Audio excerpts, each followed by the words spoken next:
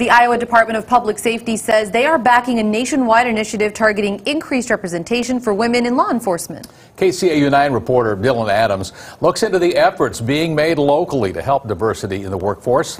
The details in our top story at 10.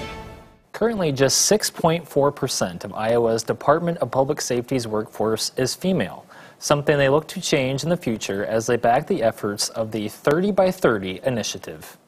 The main purpose of this new nationwide program, affiliated with the Policing Project at New York University and the National Association of Women Law Enforcement Executives, is to have women represent 30% of recruit classes by the year 2030. The Sioux City Police Department is currently above average nationally, with 12.5% of officers being female. Lieutenant Judy Killen has been a part of Sioux City PD for 25 years. She reflected on the importance of diversifying law enforcement. We're very involved in the community, and we will always continue to do so and be so. And I know that as our population changes, we'll try to have our department reflect the changes in the community.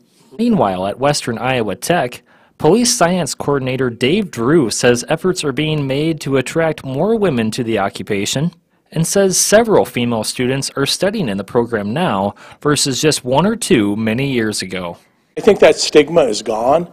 That glass ceiling has been broken by different agencies throughout the country. We have chiefs of police that are females, sheriffs that are females, well up into the administration. One student in particular spoke on what motivated her to get involved with law enforcement.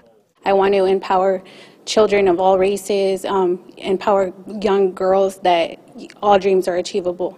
And I also want to help prevent recidivism from continuing to occur in my own community by serving my community. Officer Andrew Dutler tells me that they will begin the recruitment process for new officers in the early stages of 2022, but that anyone who's waiting to test at the academy should continue preparing in the meantime.